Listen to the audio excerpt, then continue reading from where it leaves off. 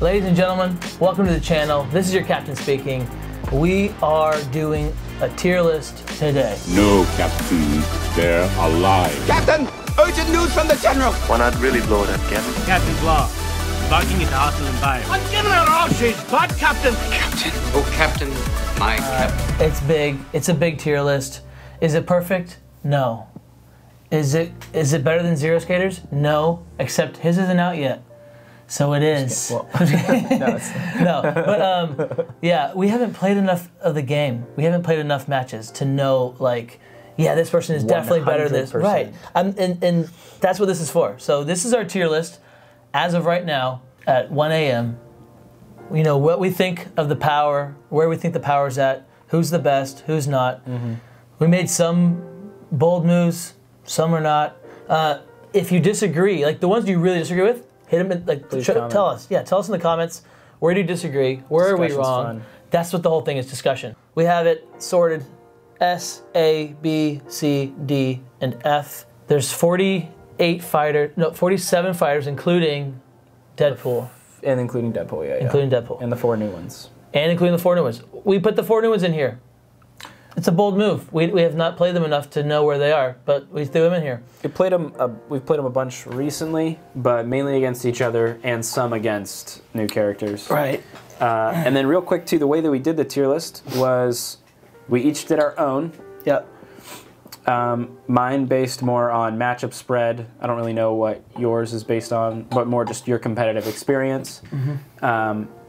Some of my competitive experience, but also mainly just matchup spread that we did kind of an analysis of, and then we averaged the two. Yeah. All right, so who's the first fighter? All right, so let's get into it. Oh, also, we're going to use the game timer. Yeah, this will be for discussion. Not sure how we want to do it, but ready, go. All right, your turn. All right, so first one is Spike. I think I've only played him once. Yeah. And he's just not good. Right. He's got the shadow tokens, which in some cases can be kind of useful. Mm-hmm. But easy to play around. Very easy to play around. Very low values in general. Mm-hmm. And just nothing really dangerous. He came out pretty early. Mm-hmm. Like all the Buffy set. This is the bottom tier is notoriously the Buffy tier. We'll just get that out of the way. Mm-hmm. But yeah, not much to say. He's just arguably the worst character. All right, send it over to me. As far as Spike goes, I have not played him enough. Everyone says he sucks. I've played against him, never lost to him. I just don't. There's really no reason to ever play him unless, like, especially that's the thing. That's the thing. There's no reason to ever play him because what he does well, I think other people do. Every other person better has a good chance of beating you. Right. Which I think. So that's when I talk about matchup spread, meaning if you were to put 2 fighters against each other and equal skill opponent, you know, who would you say is favored? Who's going to win more than 50%? Spike has pretty much 0 good matchups. Yep. All right. 47 is Spike. 46 is Angel. We're on the same page here. Again, it's the same thing. We can't. It's the exact same thing. There's not much to say. Not much to say. We've not played them enough to like them, so maybe it's unwarranted. But I know it's consensus that they go here. And I've, again, never lost to them. They have some matchups they could probably do well. Yeah. Just not enough value. The ability is not very good. Ability's better than Spike's, probably, but I mean, like, right. If after Angel or Faith attacks, if you lost the combat, draw a card. Yeah. I think something to note is if you play the set within the set, I believe it can hold up balanced, and it can be good. Tales to Amaze would be interesting to do, where we're Buffy characters. Right, okay, that's it. Okay, now if we're factoring, this is not a Tales to Amaze tier list. This is a competitive head-to-head. This is competitive head-to-head tier list. Yes, those fighters are going to do better in in that context. Eating into time. Uh-oh. But yeah, next. Enough said, I think, about Angel as well. Willow. Willow, number 3. Next. Well, okay. Willow, let's talk Willow real quick. She is definitely better than Angel and Spike. She actually has some pretty interesting card effects. Some recursion. Both range. Yep, double ranged. Revive. She can hit pretty hard as well. 5 feints. Yeah, 5 feints. She's interesting. She's definitely better than the others. Yeah. and she can do well into certain fighters who can't overly aggress her, and you know, like against other bottom tier fighters, she can actually do pretty well because she has potential, but also it's a lot of RNG. If you want to do a lot of damage, you're having to blind boost a lot, which is, you know, can be good or bad, but with a deck like Willow's, it's not great. Yeah, one strategy that we see with Willow is you bring her to like a place with a pocket, you put Terra in front of Willow, and then she just has the 5 feints to use, keep her alive for a long time, and then you can just move them when you need Terra to. is a tank. Yeah. All right. Yeah. All right. So finally moving on to actual fighters. So King Arthur, he's not very good.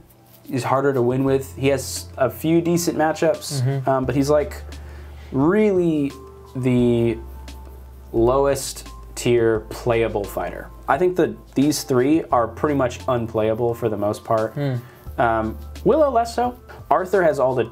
He's able to actually hold his own against most people. He's got pretty tanky. He's got some tricky things that he can do, but he really just doesn't have a lot of weapons. It's damage. His ability to close out games is not. He can he can boost all of his attacks, but they can be feinted. They can be feinted. That's huge. And you're just wasting cards potentially. Right. You're wasting cards. You're not hitting too hard, and he's going to fatigue out. If you want to do a lot of damage with him, you're going to have to boost. Because you're boosting too many cards. And then he doesn't have enough card draw to make up for it. Yeah. So, he's he's really just not... He can be good. Like I said, he's playable. And that's the great thing about Unmatched, is that in general, it's I think I would probably like to play him over Jekyll. I think I like him more than Jekyll. I think I'd put him higher, but I'm trying to decide if I had the 2 to choose from, who would I choose? Invisible Man is next. Okay, Invisible Man. I agree with this. I think just because... So Invisible Man is definitely a fatigue-oriented fighter, but as a fatigue-oriented fighter, he does have a lot of card draw in his deck, which can make him challenging to fatigue some of the newer, more like fighters who can play a lot of passes and recur. There's so much recursion now. It's like the game that he brought, which was so cool, super thematic. Super fatiguey initially. It's expired a little bit. It doesn't work. Once again, almost no reason to choose him, and also no reason to choose most of these in the F tier, ever in competitive play. Pretty much zero reason. You've got so many other fighters that can do better. This is why you should, for casual fun play, for like with your friends, whatever, do batter ladders, do I pick you choose, that kind of stuff. But Invisible Man, those guys playing. Yeah, I do love Invisible Man. Is one of my favorite fighters to play. He's super fun. He's really hard to play well, and he has a lot of potential weapons. And if you outplay your opponent, Invisible Man can win a lot of matchups that are surprising, I think. But he's just really difficult because he pretty much can't kill anybody with just damage. There are very few people who he can just kill outright with damage. He has to usually resort to fatigue, and lately that's much harder to do.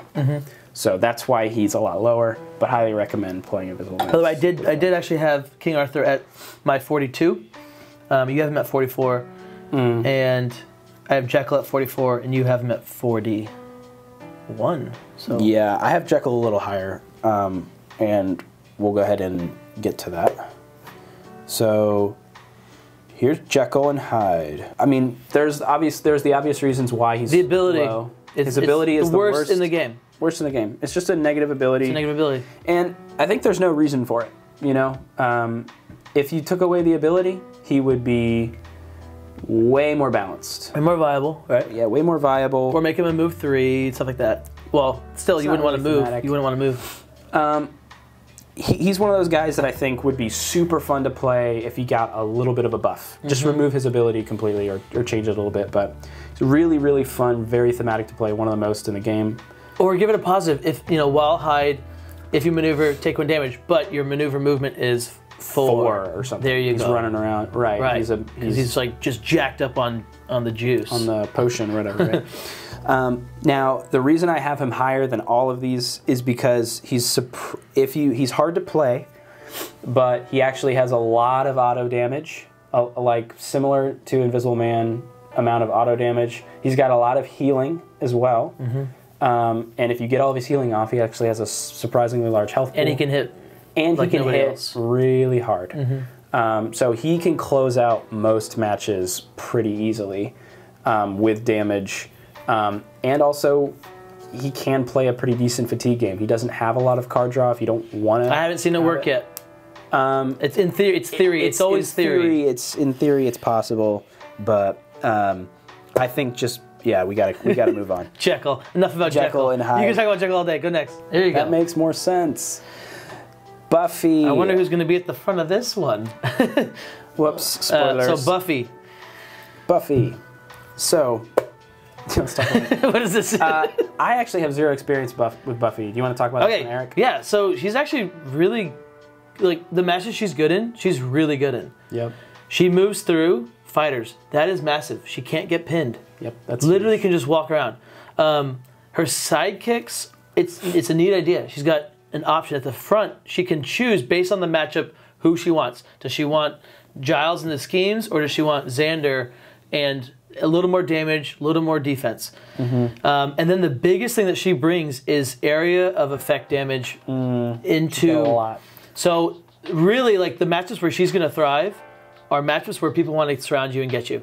So it's going to be like the Anti-Christmases, which I haven't played this, but Anti-Christmas, Cloak and Dagger, Raptors, Jill Trent maybe, like different fighters that want to come in and pin Achilles and Pat maybe. Potentially, but like I think they're just going to walk through. So anytime you want to get pinned, those matchups she's going to do really well, and anytime there's multiple like fighters, she's going to be good into 1 HP sidekicks as well. Oh yeah. I think that the problem with her is she doesn't have enough damage. Yeah. So she can always make a game look close. She can always kill all the sidekicks for sure. She can get you down pretty far. But in reality, but she can't close it out. It's not. It's really not that enough. close. Exactly. Yeah. Because Mr. Pointy is just a 5, and I think there's 2 of them. It needs to be much more than that. It needs to it's be just a blank 5. 6, yeah. So yeah, she needs more damage. She needs more health. But it's a cool kit. All right, next one. Squirrel Girl. Sad to see. She's the people's champion now, I think. No, heck no. What are you talking about? I hate Squirrel Girl. I love Squirrel Girl. Why do you love Squirrel Girl? Okay, let's talk about Squirrel Girl. Please tell me. She's so much fun. You No, know, she's getting not. your She's moving homework. your squirrels around. She's homework. Okay. Let me move 8 people on the board. He's upset because 9 he got people on the wrecked What? in the batter ladder by Squirrel Girl over and over again. But so did everybody, unless you picked her. Right, and so that's the thing.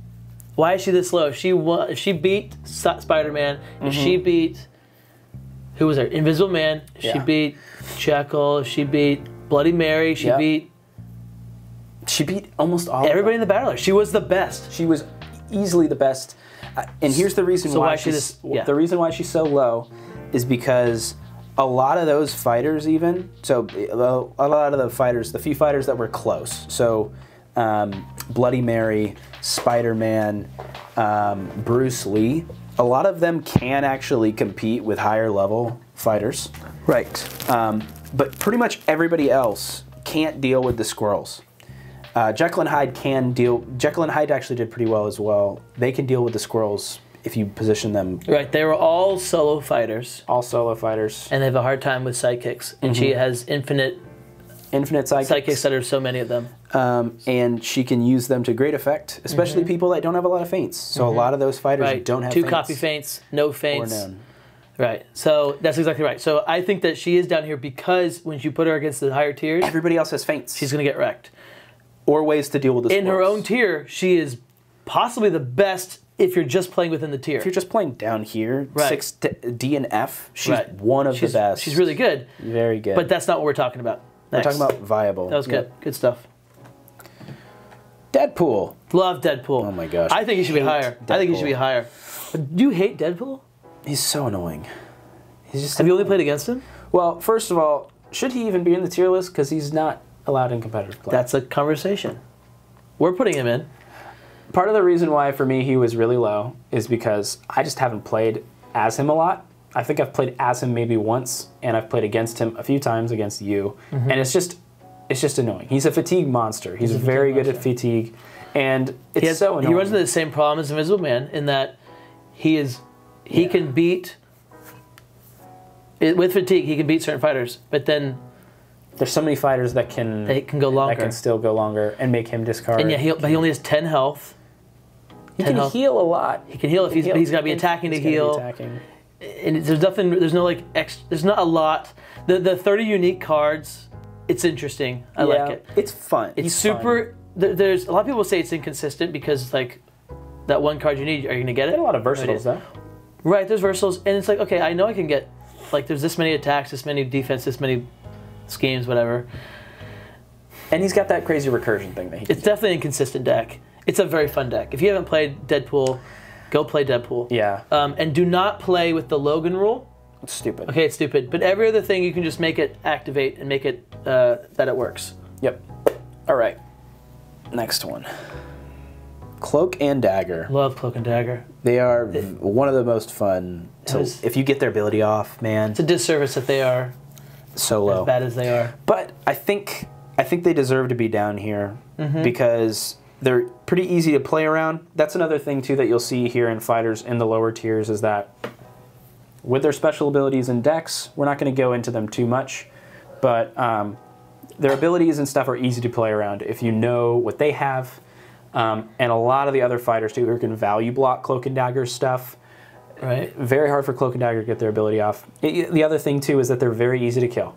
Yeah, there's 2 of them and there's 8 health. Yeah. That is not a lot of health. It's not enough. That is nothing. And they don't have actual healing. Like, they only have healing, really, if someone's about to die. They can heal for 4 points between the 2 of them. Right. They have to kill someone to basically heal. Yeah. Like, that's the most efficient way is to have someone at 1 health. You kill them for their 1 health and then heal the other one for full 4.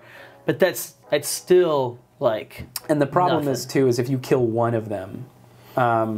It's different than the Raptors, where if you kill a Raptor, you still have 2 Raptors, and the Raptors still have a lot of attacks, a lot of weapons, a lot of action gain, ways they can win. And all the Raptors cards are Ennies. All the Raptors are Ennies. Yeah, but some of these are only Cloak, only Dagger. Some of Dagger's cards do self-damage. Like, they're so squishy, too. They're so squishy. There are some matchups where there is nothing you can do against certain fighters, and... they will guaranteed kill one of yours, and there's nothing you can do about it. But the matchups where you win as Cloak and Dagger are the most very rewarding. Fun. It's like you just are gonna steamroll. You're like, oh, you took 2 damage, okay.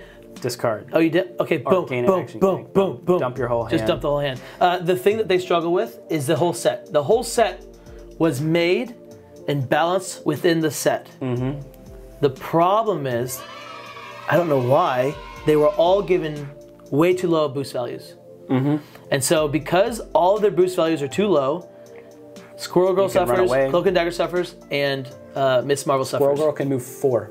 Maximum. Max of 4. They don't have enough movement. They need more boost values. They need higher health. And the squirrels have like 4 or 5 cards they can attack with, so even though you have squirrels spread out, you can't even... Anyways, we're getting back to Squirrel Girl. But that's why Cloak and Dagger. Yeah. Really fun, though. They do pretty well really fun. T-Rex. All right, Bruce Lee. So Squirrel Girl. I'm just kidding. All right, Bruce Lee. You don't play him a lot. I don't play him a lot. I can tell because you have him very low. I have him very low, but I think he should be higher. I've played against him a few times, and I don't know why he was very low in my tier list. But he should be higher. Also, interestingly, I have Cloak and Dagger 1 lower than you, and I think I like them more than you by a lot. You do, yeah. But I have them 1 lower. That's how disappointing it is. Because I have Deadpool. Bruce Lee, I have 4 spots higher than you. I got him at 33. And I have lost enough times to Bruce Lee that I have to respect him. Oh, me too. I think Lucio, I think it's Lucio. Lucio has never lost to me when he has played Bruce Lee. He has gate kept me as Bruce Lee in the ladder at least 2 times, maybe 3 times. Like, I'm like, oh, I gotta get to this, like, just gotta play 1 more game. If I win, I'm going up to whatever, legend, okay? Yep. Doesn't matter. Lucio's online. No. Hey, you wanna play? Yeah, sure. Lee. Sure enough, goes Bruce Lee. It's always Bruce Lee. He's very hard to play against. He destroys me. He can be hard to play against. He throws me in the pit. It just messes me up. Yeah, he can just action gain. And yeah, it's The problem with Bruce Lee, and he should be higher. He's a great character, great design. He's a great character. The bounce, the ability after your attack, it's so good. The only problem with Bruce Lee is that he's squishy. 14 health. He's squishy. No healing. He does have some good value blocks, some good value cards, but in general, he really can't block for too much against people that can hit a little harder. And also, on defense, right, he can struggle into extreme aggression. He can only block, really, realistically, on solid is for 4. So if you hit him for more than that, he's taking it. And then the combo is so good. When you can pull off a combo, it's like Jeet combo. I think that I'm pretty sure Poindexter did this, where it was like the most damage. What's the most damage you could do in a Bruce Lee turn? And it was like 29 damage. That's insane. You can just kill people. It was like boom, boom, boom, boom, boom. Bring it back, and it's like +2, +1, Ninjaka. Boom, boom, and with a freaking whatever, like a shift or something. Like it was crazy. So 29 damage is a lot. That would kill anybody. Is that combo gonna happen? Not really. Not probably. One of my favorite things to do, I'll give it to you guys, is a little nugget because you're watching. Yanenga Bruce Lee, you can win that matchup with only attacking like the very last turn as Yanenga. You can win that matchup as Yanenga? Yeah, don't attack her.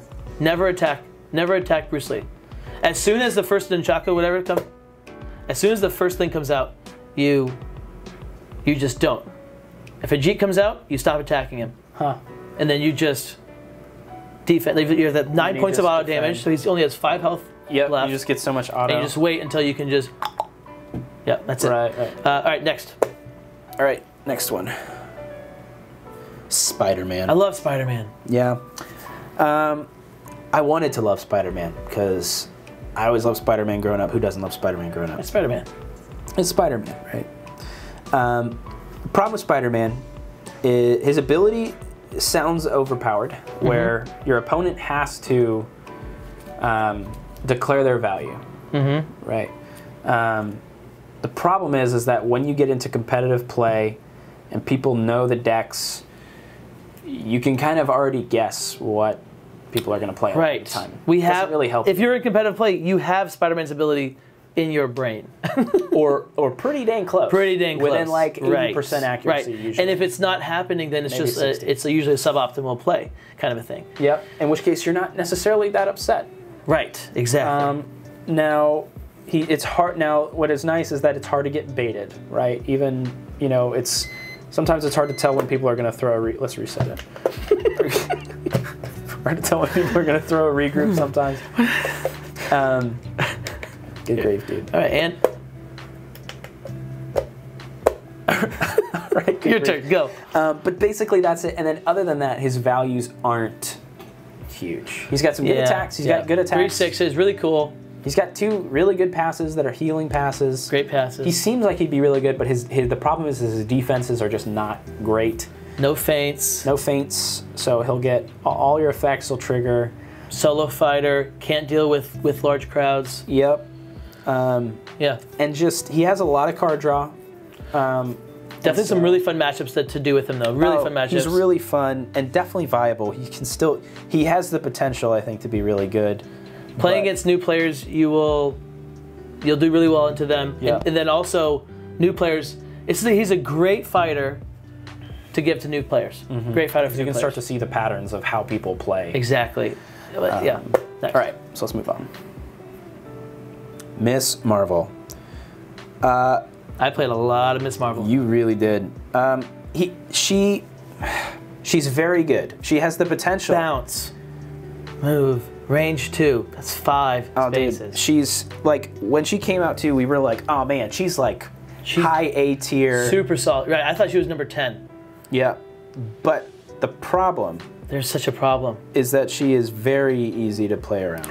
The map, so these map is Squirrel huge. Girl, Cloak and Dagger, and Miss Marvel all require map choice to really be viable. To do well. Miss Marvel is awesome. You get her on the right map and she's awesome.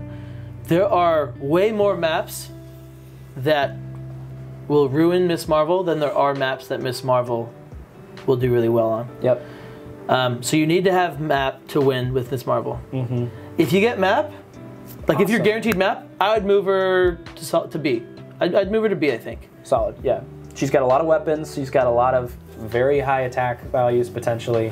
Good amount of card draw. She can keep up aggression. She can heal. She's got great defense. She's got some decent defenses as well. Definitely susceptible to feints too. She's and into melee too. She's just so good because you're just going to be continually kiting your opponent.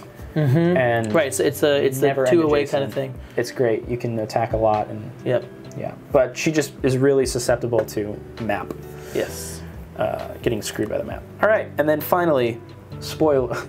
If you guys are surprised, Bullseye. I was gonna say Boiser. I'm so I can't read it. What time is this? Boiser. We got Miss Marvel and Boiser. Miss Marvel and Boiser. Bullseye. We got Bullseye here at the top of D tier. I know this is low. This is low. This feels low looking at it. It does feel. Why is it that low? Is this you? And is this me? Is it both of us? No, I think it's just. Oh no, we both have him at 35. Yeah. There's just 34 other fighters that are better. Yeah. So once again, his weaknesses are that he's just kind of squishy. He's got 14 health. Interesting. We have him at 35, but actually, I can block for a max of 3, right? He's actually 34 for us. He can block for 6 potentially, but he never wants to block for 6. Block for 3 basically, and only 2 feints. He can beat She-Hulk, but he can beat Angel. A lot. Angel of people. Showed us that. He can beat She-Hulk. He can beat Bigfoot. Angel showed us that. Yeah. He can beat T-Rex. Hard to do. He can do. He's really fun to play. It attacks from 5 spaces away. This is a good one for new players, but not if you want them to learn the game properly. So, quick caveat.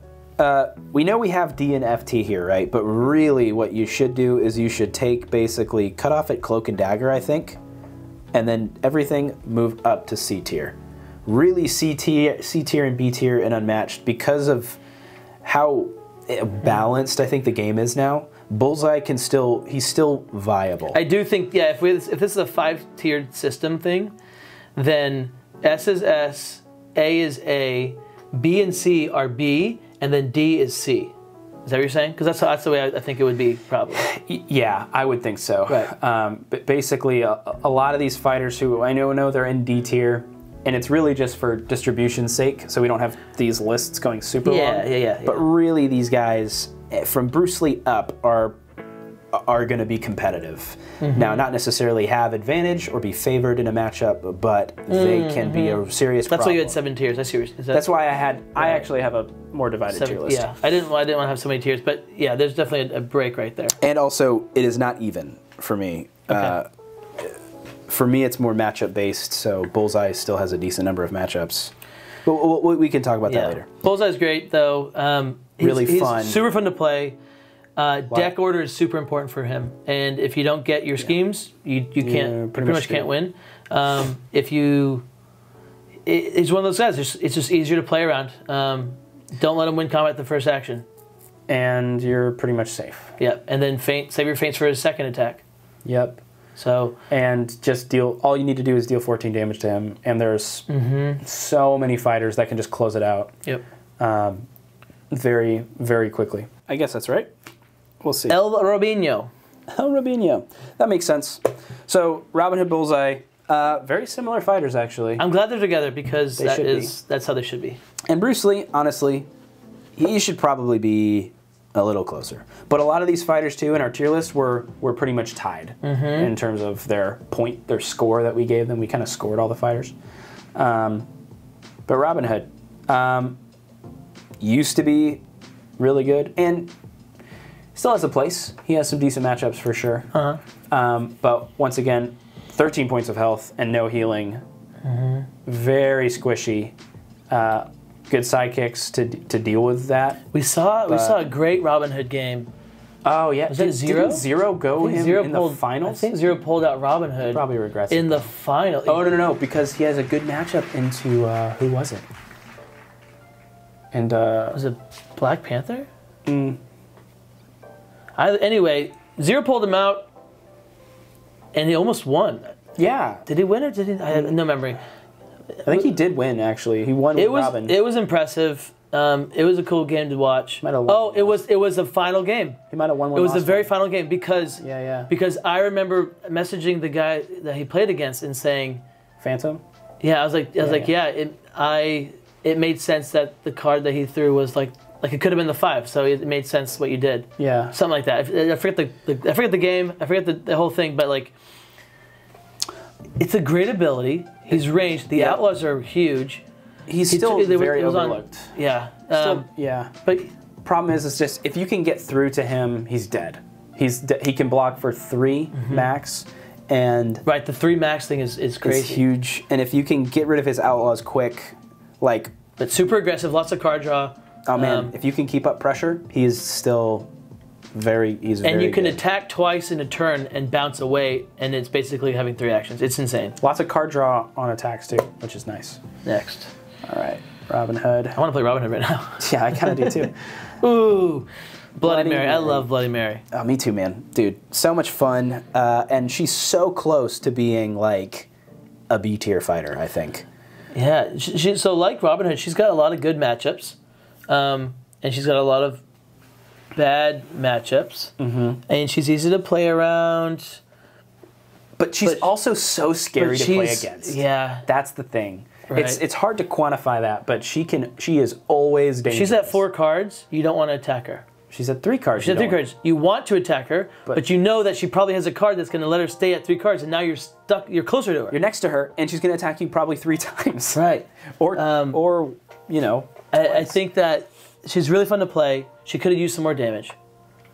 She could have used a little more damage, and then I don't know, man. She can do a lot of damage. She could have used 1 more feint instead of 1 more Trick of the Light. I think that is also a big thing. That Trick of the Light is so good though into range. It is very helpful. Defense. That's how you close that gap, and then they're have no oh geez, I just attacked you, and now you're next to me. The mirror image is really good. She has 2 mirror images, 2 feints. Right. I think that's fair. She's got a good. She's good. She's got all the potential. She just has to be played a certain way, and she can be susceptible to fatigue, I think. Yes, because you're trying to play more. She's got a lot of card draw. Yep. All right. So really fun. Love Bloody Mary. Yeah, very fun. Ghost Rider. I hate Ghost Rider with a passion. I wish he was an F tier, but he is actually good. He's good. I used to hate him. I've really come around on him lately. So annoying. Such awful games to play with Ghost Rider. He does very well. He's got a lot of really good matchups. That's really what it is. There's a lot of people who he just kind of hard counters. Yeah. Why are they good matchups? Tier fighters. Why are they good? Well, why? Because of the room. Because he's going to room them. Because they have low health. But that's why he's such a good pick. Because it's not. You're not playing Unmatched. Yes, you are. No, you are. You gotta play around Ghost Rider. And it's not like he's not overpowered. He's not overpowered, but if he was overpowered, then I'd have a problem. the fact that he needs his Hellfire schemes to really do well is really helpful. Like he needs Hellfire to do well. Yep. So he's gonna get that with his attacks, or sorry, with his defense. He'll box for 2. He gets Hellfire, and then his schemes. Those are like the main way he's getting Hellfire. Has to boost a lot. Also, he can be susceptible to fatigue once again. That's really his weakness. Can you imagine Ghost Rider versus Cloak and Dagger? Dude, he just auto wins, dude. Auto wins. He can't do anything. All he's got to do is maneuver 8 times. Although I will say, I played Ghost Rider. Actually, you could get smacked. I played Ghost Rider into the Raptors. That's different. That was it was different and it was interesting. Well, they have lower health, so it's like, oh, you can room. I opened with the 5, the attack that just like nukes. I opened with the nuke. Sure, and you nuked. I nuked everybody because he came in, surrounded me. I was like, boom. So all of you just got to room it twice. Right. Oh my god. But guess what? I was out of Hellfire, so I just sat there taking hits. It was crazy. All right, so sorry. He's got a lot of potential, but he's a great counter pick still, and can make people think twice. He has a place in the meta, and I don't like where he is. I don't like his place in the meta, but it is there. But once again, his ability is really good. It's just not a good Ghost Rider player. Rooms a lot. Scares everybody. Oh yeah, no. Animal, scares everybody, dude. Yeah, Animal's a great Ghost Rider. He's a tool that I want to have in my tool belt that I can pull out. Animal is a tool that I want to have in my tool belt. All right, so let's move on to the next one. Alice. Good old Alice. Where Ghost Rider is kind of a sneaky, conniving scumbag who's controversial. Alice is in your face. She is who she is. You get what you get. A strong, independent woman. I love Alice. I don't, so talk about her. Okay, so I love Alice. She's so much fun. She's so scary. She can hit like an absolute truck. Her ability is super fun. This little mini game where you're trying to line up her big and her small. Big Alice is still one of the scariest people in Unmatched because so many of her attacks are just insanely high. And you can stay Big Alice for pretty much as long as you want if you play Alice well. So she's one of those fighters who can close out any match with damage. Now, she has really 2 weaknesses. One is fatigue, and then the other one is multi-sidekick. So third is randomness. Oh, she has random RNG. Sure, she has some RNG. She can lose some good cards potentially. Yeah, you with your Manxum, it can be the most exciting thing and the most rewarding thing ever, getting a 4, or it could be losing your skirmish, which I think is a 1. Yeah, and losing your skirmish is the worst feeling as an Alice player. And only 2 momentum shifts, right? I'm always shocked by that. There's only 2. Yeah, but it makes sense because there's 7s. You know, Alice, like if you think about her deck, right? That's true. For what you're playing. There's a little bit of RNG, but she can typically make up for that, right? You're losing a skirmish, but she can make up for it with other defenses that she can boost with her ability and other attacks. She's got 2 7s, potentially 2 9s that are probably at least 2 7s. So super fun, but just a little bit linear. Yeah, not a big fan. Fatiguey. A little bit maneuver, and she's just basically maneuver attack every turn. Right, and you want to stay big as long as you can. Pretty much, yeah. But she's super fun. Yeah. All right, next one. Zero is a very good Alice player. Beowulf. I love Beowulf. Beowulf is my boy, and he's good. He's not great, but he's good. He got nerfed a little bit with the Grendel getting nerfed. He's pretty passive. He's got a great fatigue game. But of course, with all the recursion guys, it's going to change everything. He's got a good amount of damage, an uncancelable attack that can hit for 8. 2 of those. He's just well-rounded. He's a well-rounded fighter. Really fun. Wiggy's just a meat shield, dude, with with pretty much no value. And people don't want to really attack you because you have your rage. And Grendel can absolutely decimate anybody. Makes you think twice. If you are throwing a 6, and I Grendel you. That is game You are taking changer. 6, right? Like that's huge. Yep, and I'm taking 3. I'm taking 3. It's like Beowulf is he's still viable, and I'd love to see him kind of return to the meta. He definitely has a place, and we got to do some more play testing with him. We used to play him a lot. I used to play him a lot. I was never really, and it was more when I was first starting out. You really just want to maximize your rage usage. And I was never really able to kind of unlock his potential, but you got a lot better. So I'd love to come back and give him another try. All right, Beowulf. Raptors. The Raptors. Oh man, dude. Okay, so this is one of the ones where we differed a lot. No, I think. Nope. We're exactly the same. So all 4 of these we are very, very similar on. Like almost like some of them are the exact same number, some of them are not. So Raptors were both at 26 on. At first glance, they may not appear like much. But there are 3 of them, and they each have 7 health. Once again, they don't appear like much. Right. But they can absolutely decimate an opponent. If you thought Bruce Lee could do a lot of damage in a single turn, the Raptors can probably do more, I would think. I think so. In a single turn. Right, yeah, it should be. And the thing about Raptors, which is huge, is that they can win any game. They can absolutely win. They can win any game. Pretty much any game. Just with action gain, with their ability, which is... If you get surrounded... Oh my goodness. And they catch you. Without defense... And the thing is, too, is as far as aggressive fighters go, they are one of the most aggressive, if not the most aggressive. Yeah, yep. And fighters that are susceptible to aggression, that includes a lot of top tier fighters, they do very well into, which I think makes them a very viable fighter. They have a lot of these guys are probably lose to the Raptors. They have a tough time with the Raptors. Yep. Strange, yeah. Soldier, even Beowulf can't win. Literally can't win. Literally cannot win that. We ran that so many times. Literally cannot win that. You take Beowulf, have Beowulf go second. Which he's a phenomenal. He's a great fighter. Have Beowulf go second on the bronze.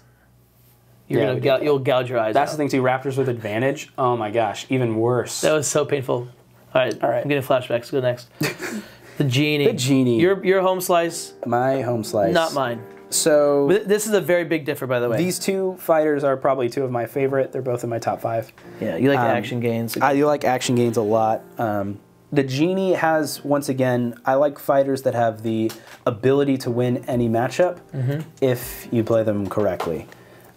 Genie's a little bit more thinky than the Raptors are, where the Raptors are maybe a little thinky, but the Genie can absolutely decimate you, and he's got a lot of different ways to kind of organize his deck and change his play style to win a lot of games. Now, you have to play him very well, and you can't really make mistakes, but he's absolutely one of the most versatile fighters in the game. Can play a mean fatigue game, but really where he's best at is just aggression, drawing cards on defense, and then maintaining aggression, dictating the pace of the match. Super fun to play. You feel really powerful as him. Doesn't have great You will values. not feel powerful. You will. You will not. If you play him well. You will. Once again, don't expect him to just destroy everything. Right. You're not gonna feel powerful. You're gonna feel like a pea shooter with a lot of peas. He does have a lot of peas. But you can run out. You can run out a lot of fighters. Run a lot of fighters out of defense and just start sneaking attacks through. Or you can play for combo against certain people and just there's nothing they can do about it. Yeah, I would. If I had to choose, I would rather play against Genie than as Genie.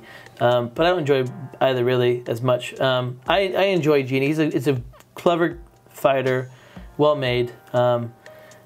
His ability to change pace on like in a split second is what makes him so much fun. I have him at 30. You have him at 22. Yeah, I have him much higher, but. Anyways, partly because of his matchup spread, I think he has a lot of good matchups. And now now it's yours. The bigger spread. This is a bigger spread. This might be the biggest in the whole thing. And it shouldn't be as big as it is. We talked about it. You think it's higher now? I think Sattler belongs around here. Okay. I think this is. I agree with. I have Sattler at 18 in the game, and you have Sattler at 32. So yeah, she should be higher. She should be higher. I like Sattler. She's actually risen with the recent sets and stuff because there's just a lot of aggression. There's a lot of aggressive fighters that are coming out that have to fight, that have to attack pretty much, and there is no better counter. If someone has to attack you, Sattler is the fighter you want to be. You have so much auto damage, and you have so much healing. Oh, dude, she's so scary to play She's got a good against. amount of card draw. I hate playing against Sattler. I love playing Sattler. I hate playing against Sattler. Right. Playing as Sattler is not bad. It's not my cup of tea. You kind of taught me some Sattler stuff. I had to play her last season. You won, right? You won your games. I think I did. You did. You had some crazy stuff with your zeros. I remember that. We talked about that. Oh, yeah. We ran a lot of practice with that one. Yeah. I think it was Beo. It was against Beo. It was a Beo matchup. Yes, and Beo is one of those fighters who doesn't really have to attack. He can play a pretty mean. Right, and so we had to try both ways. We had to be and try to convince your opponent to attack you with different things. Which it worked. It was interesting. It was very interesting. Yeah, it was fun. Okay. But I agree. I love Sattler. I want her higher, but I'm fine with her being right there. Just because she's a little susceptible to fatigue, and there's a lot of good fatigue. She is. There are. That's true. Yep. All right, so now my turn. Yes! Finally into the B tiers. All right, we have Daredevil. Speaking of those fatigue fighters, so Daredevil, he is going to go infinite. He was the first infinite guy that we got that could do it super easy. Yep. Was he the first infinite in general? Yeah.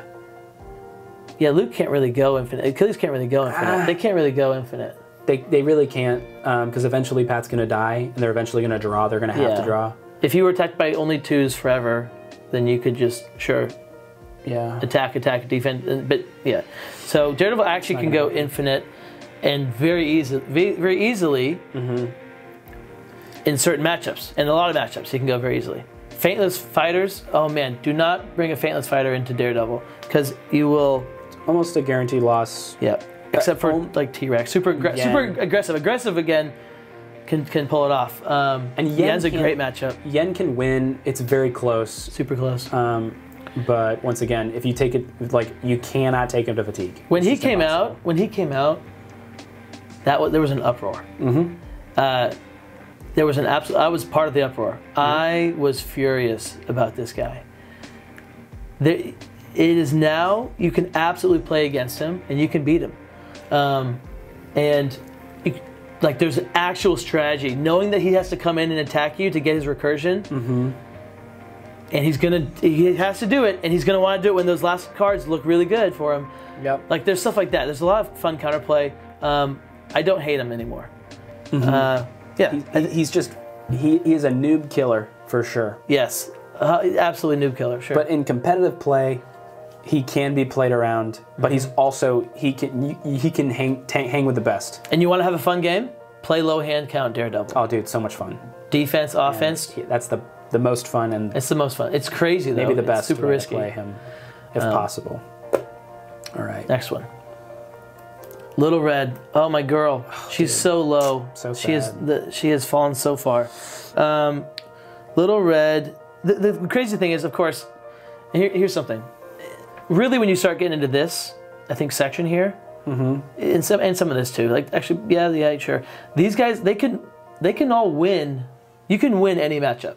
They're all viable. They're all viable. You can win any matchup. It can happen.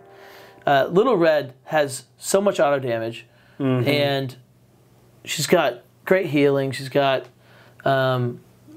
stupid healing. Dude.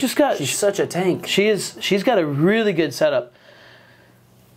But aggression, discard, that's going to mess her up. She's very vulnerable to random discard. Not high. Yeah. She can't block for more than a 4. Doesn't necessarily hurt her though, because she can heal a lot. If the huntsman's alive, if the huntsman's dead. But if you can kill the huntsman, if you can Houdini. The huntsman has no feints and all the. That's the thing. The huntsman has no feints. All the ability. That's probably why she's this low. That makes sense to my.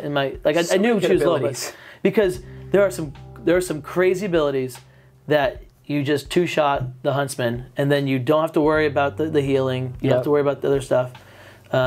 And then you just can outplay. Right. You can outlast. You have to line up your abilities for Little Red to do well. And so that's the thing too, is her cards. If you know Little Red's deck well, which you should if you're trying to play competitive Unmatched, learn the symbols, learn what cards are important. Know which symbol you should attack on. Know which one you should. Well, it's not really a should, but there's different things that will happen. But understand what's going to happen. Understand the repercussions of what could happen, and she can be played around. But once again, she can be such a problem. Yeah, I really love her. Especially into Faintless. Faintless Fighter, she does very, very well. Especially into Faintless. Next up, we have Dr. Jill Trent. So the first of the new Little Red that's funny. She's right next to her. Yeah. The first of the Tales to Amaze fighters. I think I'm higher on Jill Trent than you are. You are. I have Jill Trent. Only 2 spots. So I have her at 21. You have her at 23. Yep. I have Little Red at 19, and you have her at 28. So that is interesting. Actually, which is sad because I love Little Red too, and I used to play her a good amount.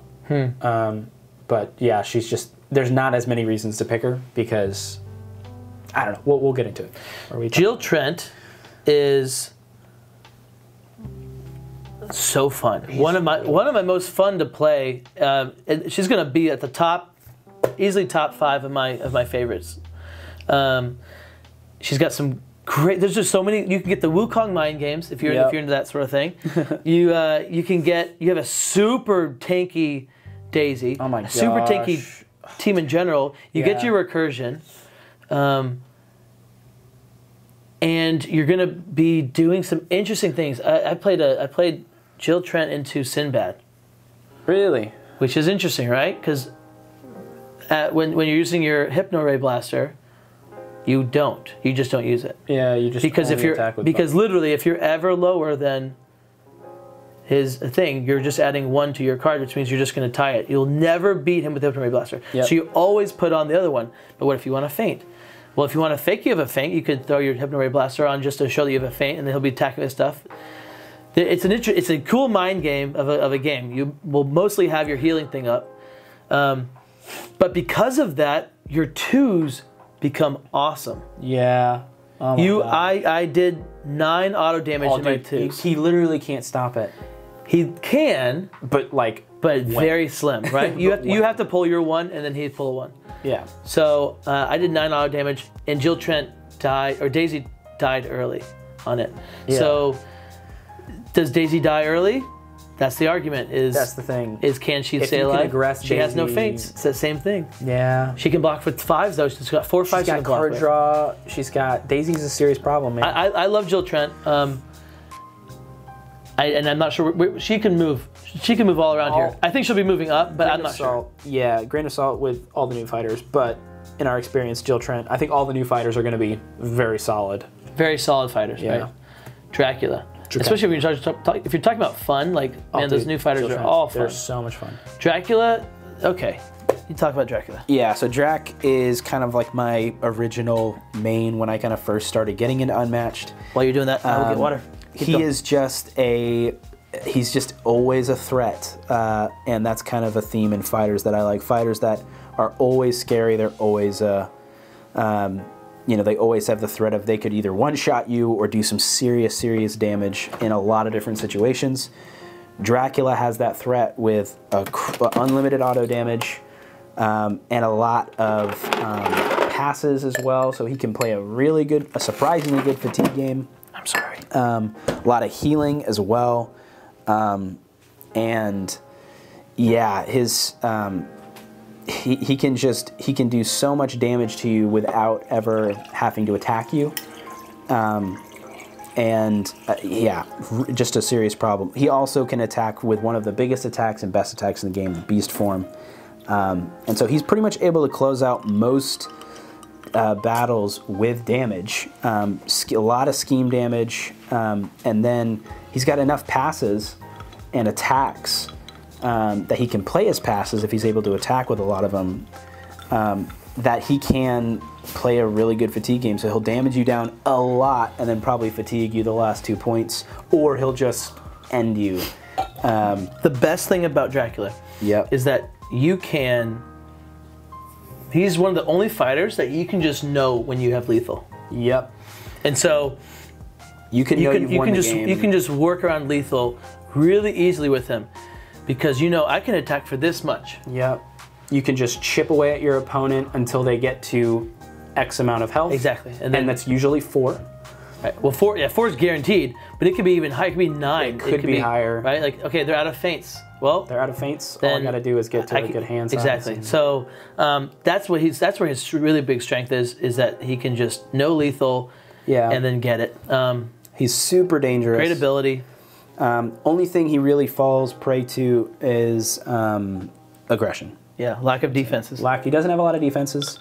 He's got some really good ones. Right. But yeah, that's the main thing. So very viable character, very solid. Nikola Tesla. So yeah, I've been playing him a little bit more than you have. Yeah. I like him, but I don't love him. Yeah, I've won a few, lost a few as him. You look at his cards, you look at his effects, and they just seem so absolutely busted.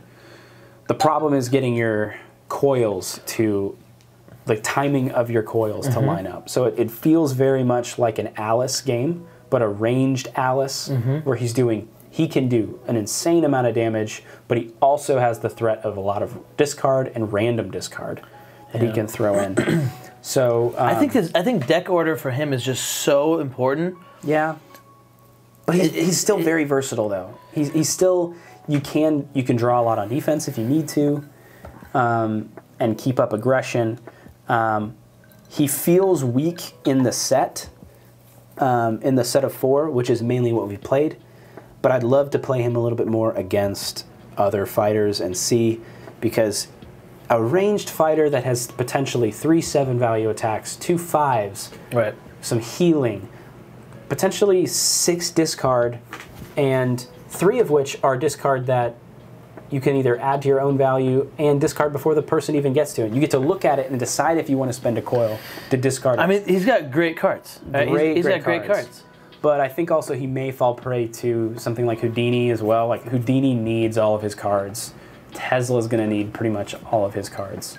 The coolest thing about Tesla is that every card you have, there's like 3 choices, right? Every card has 3 choices on it. So much options. Yeah, so many options. No coil use, 1 coil use, 2 coil use. And every single one of those has that. So he's very versatile in that sense, and a lot of fun to play in options. I just feel like there's always a lack of coils. There's always a lack of coils. So the key is you're going to get, I don't know, maybe like 5 times a game you'll get that moment where you get that combo and it felt so good, and then you're sitting there and you're waiting. I guess it's a time to rebuild and just get your coils naturally. But once again, but then you're just being attacked. Like I think the set too. I think Trent, Christmas, and Golden Bat actually do pretty well into Tesla. Yeah. So, and a lot of the top tier. We've only ever played him also against other like top tier fighters. We haven't really played him against mid tier and. Oh, I think sure. He'd probably. He can do really well. Mess him up. So I think he probably belongs up here. Also, he is anti melee, like for real. Like unlimited auto damage if you're next to him, and he gets to move you away, and then he can just attack you twice. Yeah. You know, like move you one distance, and then you still have to maneuver anyway. With 7s. Yeah. With 2 7s. He's good. He's going to be very good, I think. Muldoon, my boy, my home skillet, my home slice. We'll talk about him. So Robert Muldoon. So annoying. Move 3. Dude, move 3. 3 double workers, both range. All ranged. You can bring back the workers. 9 workers total. Range. Traps. It's incredible. Like, why is he this low? What the heck are we looking at? No. He should, in my opinion, are we looking he's at? higher. I have him higher. I have him lower? You have him probably lower than me. No, you're right. Yeah, his matchup spread, he's got to be higher because his matchup spread is so good. Are we just getting really good fighters coming up? Is that what's happening? There are a lot of really good fighters now. That's the main thing. Yeah, Muldoon is great. He's really good. He's one of those guys where the matchups he's going to win really well. He can win. I feel like he can win any game, though. I really do. So he can't win any game, but he can do. He can do very well into most people. Who's gonna destroy him? Destroy him? Yeah. Well, because if it's can win any game, what I said, that means he can go close with anything, like 50-50, 45, 55%, right? Like that's winning every game. Who's gonna destroy him? In your opinion? Destroy. Yeah, that's a good question. I don't think he gets destroyed. Even into the top tiers, it's still like, I don't know, man. Besides Ghost Rider. No, because he doesn't, because he traps. Wukong is pretty bad. To play into him? Yeah. That's interesting. We should run that. We have. We did? Yeah, it was really interesting. So it felt really close the whole game. And you got some damage in on me, I think, but I can just heal. And then the very end, you were way closer to fatigue than I was. And you still had like 6 traps, whatever. 6 traps on the board. Right on the traps. And I popped like 5 traps in one turn, and then I killed you with fatigue in like one turn. I did like 8 points of damage to you. Yeah, you can't have that many traps out. Interesting. Okay, so, but I think he's viable. I think he can work in any matchup. Yeah, harder to play, but really, really good. I think he can. I think you're right. There aren't many, if any, matchups where he gets ran over. You just have to be careful with your traps. Don't have too many on the board. It can definitely go against you. Ghost Rider can be, but not. It's not easy. We've run it. Why is the Black Panther this low? That is outrageous. I have Black Panther at 16.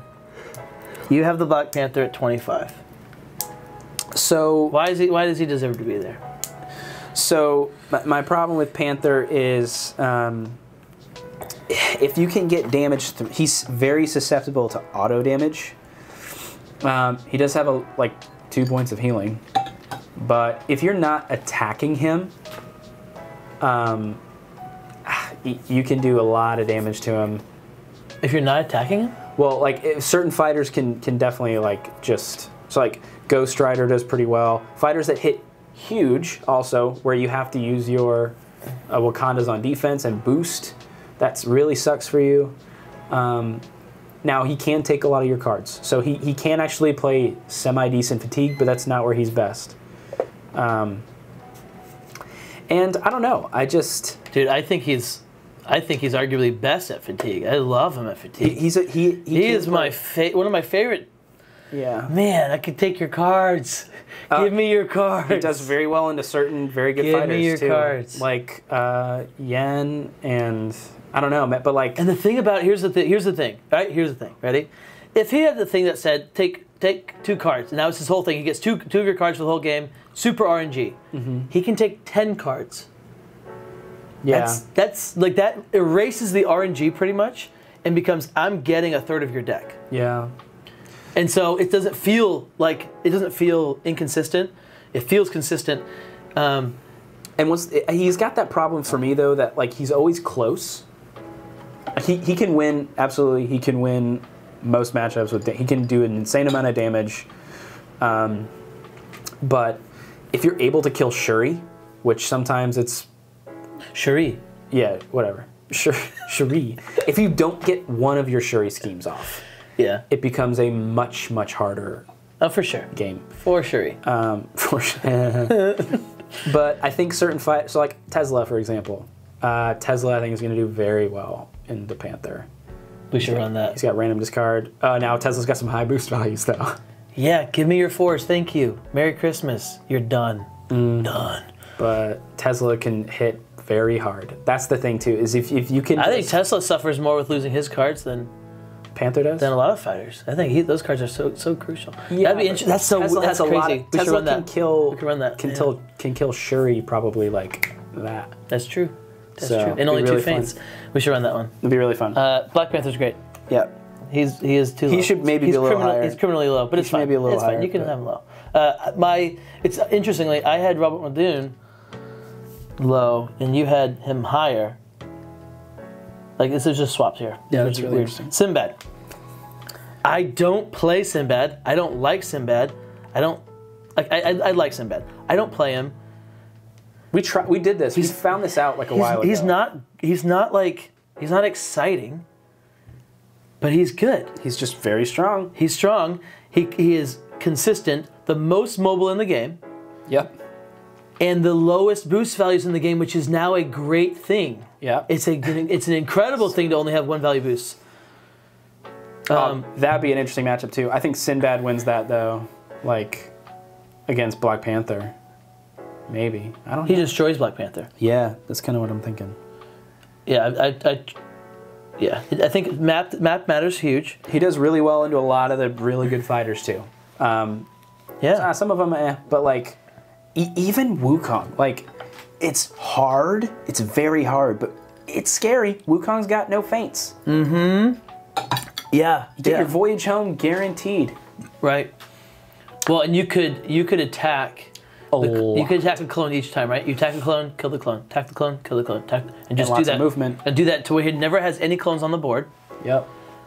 And then once you build up your stuff, attack. And you can. Although I guess you just never get the zeros. That's interesting. You can draw a lot. That's the thing too, is that if you're going against someone who can withstand the onslaught, you will fatigue out. You have so much card draw. But if you can keep attacking, it's a lot of passes that you're attacking. A lot of attacks that you're not drawing with too. Right. Yeah, it's a good idea. Probably we should move them as they're done. That just feels right, Feels good. So here we go. We have Winter Soldier. You play him more than I do. Yeah, I really like him. I play him a good amount though. I like him a lot, and he's got some great matchups. Yep. It's between him and Daredevil for the most infinite potential, right? 100% him. I agree with that. Now, when they did the Winter Soldier Daredevil matchup in the match of the month, do you remember who won? Daredevil, I think, right? I don't remember. I was asking. I think the reason is because I think Daredevil did win. Daredevil can consistently put out more damage, right? And it's less detrimental to him to do that. Yeah. Whereas Winter Soldier, it actually hurts him a lot to attack, or it can. It hurts him a lot to attack. Yep. It can really hurt him to attack. I like Winter Soldier a lot, though, and Such an interesting character. Such good attacks, but like you can't use them. It's almost like, it's like, don't throw it, because if you throw it, you're not maneuvering twice. And if you're not maneuvering twice, then you're probably going to get run out of defenses. Yep. And if you're not out of defenses, you're dead. So it's such a tight. You're walking this tightrope the entire game. You're walking this tightrope. His effects cannot be canceled, which is insane. Bad and good. Guaranteed wily. Every time. Every time. Guaranteed wily. Guaranteed recursion. Guaranteed healing. Like if you won the combat. Effects cannot be canceled. When you go to an item map. Oh, dude. They can't cancel them. You throw a +2 on your heal 3. Boom. And your 5 value. It's a 5 value attack. Pretty much no one. You're going to win combat. You're going to heal for 2. So he is a menace to so many fighters. He can win any game by basically doing nothing. He can win any game. Right. Yeah. So because of that, he's that high up. Now the reason he's not the best fighter in the game is because very susceptible to aggression. No card draw. Right. Very little, anyways. Annie Christmas. Annie Christmas. You can talk about her. I agree with this. So she is. Oh my goodness. Okay, so what can we say about her? She hits like a truck. She can attack for up to 7. She has 3 potential 7s that draw her cards. If she's able to aggress and pin an opponent too, oh my goodness. If she's able to pin an opponent with Charlie, she can just stand there and trade and she will win. She will just consistently be attacking for higher than the opponent. Potentially 4 6 value attacks that heal her and Charlie. Charlie can attack for up to 6. He has 2 5s. She has potentially 3 7s. She has a good amount of card draw. She's got 6 auto damage. She's got place in any space in your zone. Move her and Charlie, and gain an action. Did you talk about the Mississippis? Oh, and let's not forget the most busted card in the game. For her. I mean, it's so interesting. It's such an interesting. Because if you have to attack her, it's the most busted card in the game. Yeah. So if you have to attack her, she has 3 defenses that are 1 value defenses, I think. Something like that. I don't know what they are. I think they're 1. And basically, you can't go below 1 health for the rest of the turn. Is the immediately effect. Yeah. So if you play it on can't be canceled because feint. If you attack with a feint, even it doesn't matter. Because it's immediate. Defense. It's an immediately effect. If they attack you the first action, and you play it on defense, you can just chill at 1 health. Right. For the rest of the opponent's turn, and if they attack you, you can just take it and nothing happens to you. Yeah. Your health can't go below 1. Yeah. If you're already at 1. So not only are you have fantastic value blocks for healing, and a tanky sidekick that you can keep with you and use as a meat shield, and you can attack for a lot. You also have auto damage and 3 cards that essentially save you from death for 3 turns. So she's got a lot of weapons. She can still fatigue. That's really her only downfall. If you have not watched the Annie Christmas Luke Cage match, where for Matchup of the Month, You guys gotta watch it. Okay, finish this video first, and then go check out Zero's video, because that was crazy. It's wild. I won't ruin it for you. Yeah, don't ruin it. I'm not gonna ruin it for you. It's definitely wild. I have her at 22. You have her at 13. Yeah. And why do you have her so low? I had her super high. After our game, I was we played like 4 games and I was like, she is busted. She is so strong.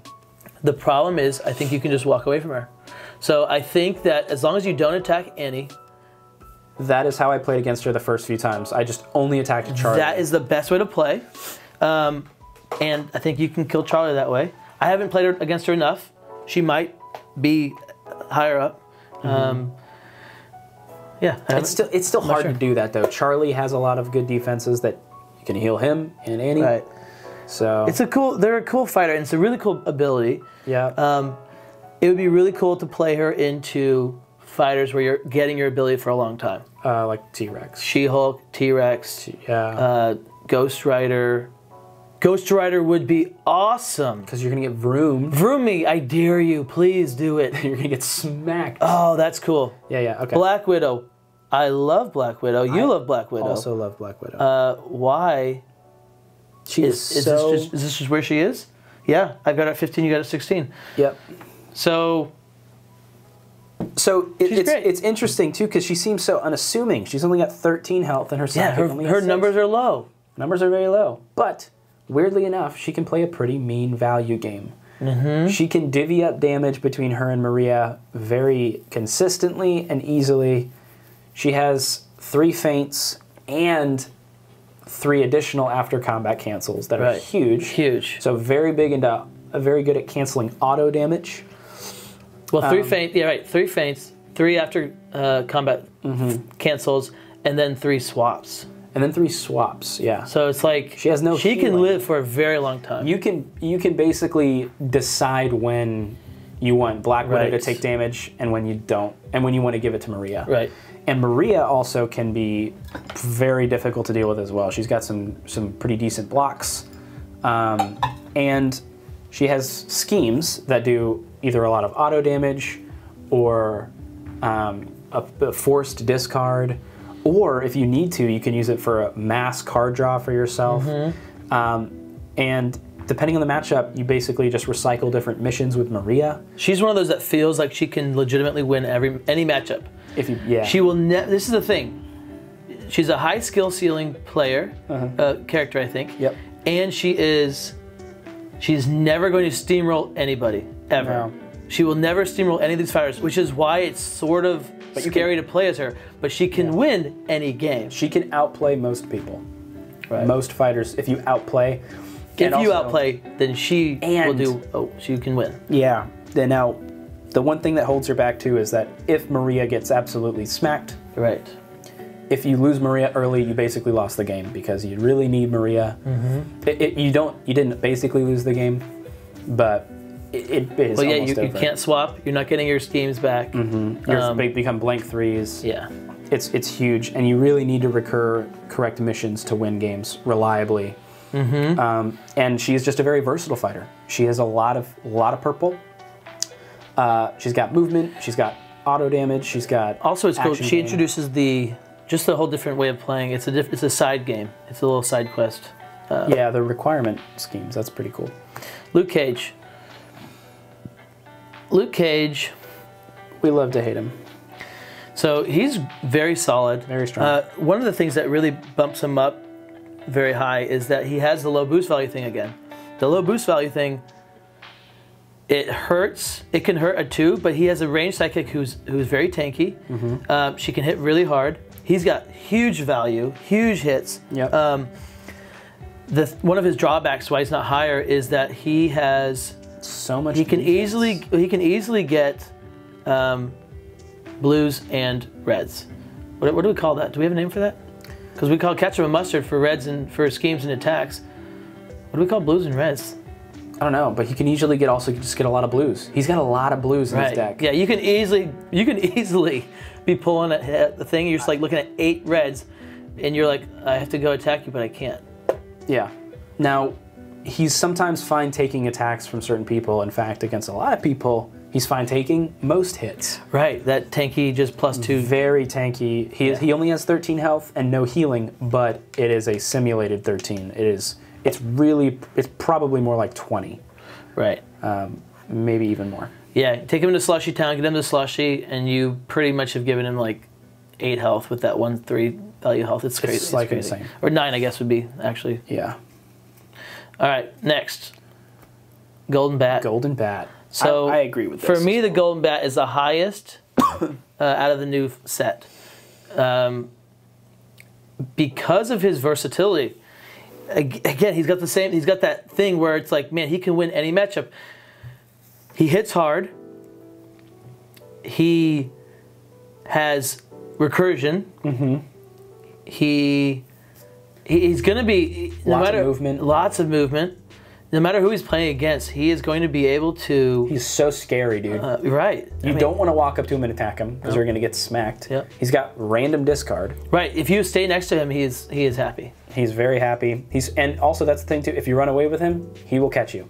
Yeah. He's got a lot of movement. He's a move 3 already, but he can also move anywhere. And you get to set up your deck. You get to customize your deck how you want, pretty much, with your schemes. You get to put stuff back in, and then of course you can win the other ones where you're going to get the random ones back in your. So there's a lot of ways to set up your future turns the way you want them to be. Yep. Do you want 5 cancels, or do you want 5 passes that can teleport? Do you want 5 7 value attacks? Do you want to mix and match? Do you want 5 skirmishes? Yeah, true. You could do. Yeah, and a skirmish is not a bad. Skirmish attack. is great. So it's a 4 defense and it's a 6 attack if you get it right. So very versatile. And it feels like, honestly, what he feels like is he feels like the way that Buffy feels when you get to look at your opponent and then customize your stuff for that fighter. Except he is 1,000 times better than Buffy. Yeah, he's way better. And I agree with the statement. I think he's an incredibly versatile fighter. He reminds me a lot of Moon Knight.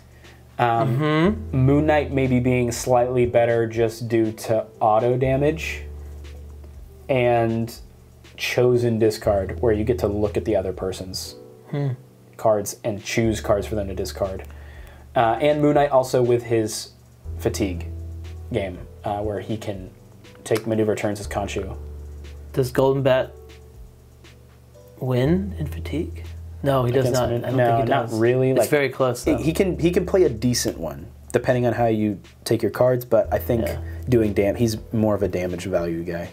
Houdini. Oh, such a good fight. I love Houdini. All right, you want to talk about him? Yeah, I've been playing a lot of Houdini. I've been playing a lot of Houdini since he came out, man. You used to play him a crap load. I love Houdini. He's so much fun. I used to play him, all the time. I had him too high in my tier list. Yep. And I think in the Winner of Champions, where I finished top 16, in the Winner of Champions, I did the same thing. Discovered how low I had him too high. I was losing games because I was picking him. Right. I just needed to drop him a little bit. Yeah, you let certain people through. Like I would let Bigfoot Achilles, through. I let Bigfoot through a lot. Right. Now that actually ended up not hurting me. I ended up doing pretty well with Dracula, Yanenga, and Wukong or something. Wukong gets banned a lot. Okay. But yeah, Houdini is just a serious problem. So much damage potential, and also so aggressive. We're pretty much swapped on this, by the way. I'm higher on Golden Bat, and you're higher on Houdini. Houdini, yep. Whoa, what the heck? Just a little bit. Yeah. By a couple. And yeah, I love Golden Bat though. I knew I was gonna really like Golden Bat. But Houdini is just... He's got the same thing as the Raptors, where if you can win turn 1. Like, you can have hit them for whatever 9 damage turn 1 because you ran in there, took out their defense, and then smacked them. What I love about both the Houdini and the Genie is that if you play them well, they just sometimes, it feels like there's nothing you can do. Sinbad has that sometimes as well, but really, especially Houdini, there's a lot of times where you can just pull off these crazy turns and crazy amounts of damage, and the opponent literally just throws up their hands. They're like, well, I literally couldn't do anything. I remember there was one time where I was Medusa and you were Houdini, and you just happened to have like the perfect hand, and you took... I had 3 hiss and slithers in my hand and a feint. Or no, I had 2 hiss and slithers and a feint and another defense. And you boosted, and you were able to... You did some crazy turn where you were able to get rid of all my defense and draw a bunch of cards. You did multiple, I think, for my next tricks. That's cool. And I had 3 defenses, which is about as good as it's going to get, and you took my feint out of my hand, and there's nothing I could do. I'm like, well, and you did like 13 damage to me in 1 turn. I was like, well... That's so funny. I have no memory of this, but I love hearing it. And I was like barricaded in by harpies too. It sounds incredible. It was insane. It's like there's nothing I can do. That's awesome. And That's Medusa's so funny. arguably, we'll get to it, but Houdini is just so much fun to play too. He is so much fun to play. Yeah. He is so much fun. All right. We got to move on. Yeah, but can't sing his praises enough. Achilles. Achilles. Next. No, I love Achilles. I love Achilles. I do too, man. I used to play him an insane amount. Lately, I haven't been playing him as much because I do find that he's a little bit easier to play around. If you just know how to avoid Pat, basically. Yeah. But he is just so well-rounded. That's the thing though, there's no knowing how to avoid Pat. There is just being okay getting attacked by Pat every turn. You're gonna have to deal with it. And it's just, it's so tempting to kill Pat. And at some point you're just like, you know what? Now's the time. I'm done with now this. I will kill Pat. And then you instantly regret it. Yeah, you're like, I just one turn too early, one turn too late. Like it's so hard. It's a very interesting game. He just does so much damage. He hits super hard. He has super aggressive. He's super aggressive because he gets to draw with his winning combats. Yep. He can swing a game immediately. He has recursion. One of the first ones to really get that nice recursion. Yep. It's a great card. It's a fun game, and he hits so hard. Consistently hits super hard, right? Yep. So he's hitting so hard that's why. I mean, he beats Houdini. He beats Houdini. Yeah. He beats a lot of people just out damaging them. Right. And he's so tanky too. He's got such good value block, and also just health pool in general. He doesn't have any healing, but he doesn't need it. A lot of health. He's got a lot of health, and he's 18 health and then a 6 health sidekick that no one wants to kill. Yep. So you just hide behind him. Hide behind him. And Pat can throw literally everything. And he's got auto damage. Right. Pat has auto damage, and he's got scheme damage. Should he be higher up? Achilles, well, I have Achilles at 9. You have him at 12. So he's definitely top. He used to be top 10 for me. I think he's right around there though. He's just so good. Other thing about Achilles, like Black Widow, is usually the better player will win. Yes. With this, the better player, not necessarily better player, like just the better player in the matchup of their fighter. Whoever knows their fighter better, whoever knows Achilles better, like it's definitely a skill-based fighter.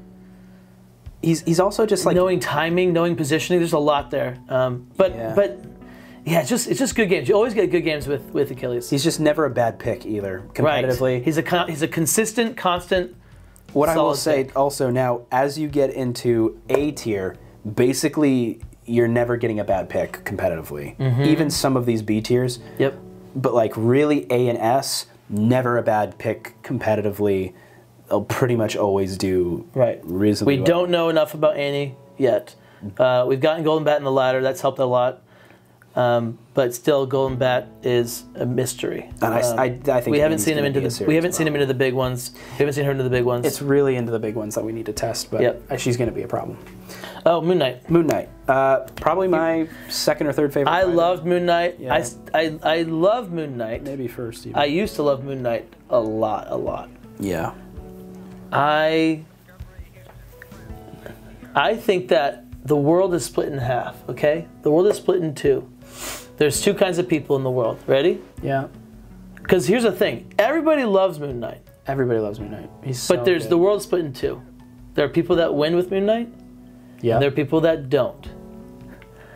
I don't win with Moon Knight anymore. And I've met so many people that are in that same boat. And I don't know what the heck that is. It's nice over here on the winning side of Moon Knight. Yeah, dude. I think you've said it perfectly. Everybody loves Moon Knight. He's so versatile. And I lose to him all the time. Yeah, I lose to him all the time, and I'm not winning with him. And I love how I play him. Yeah.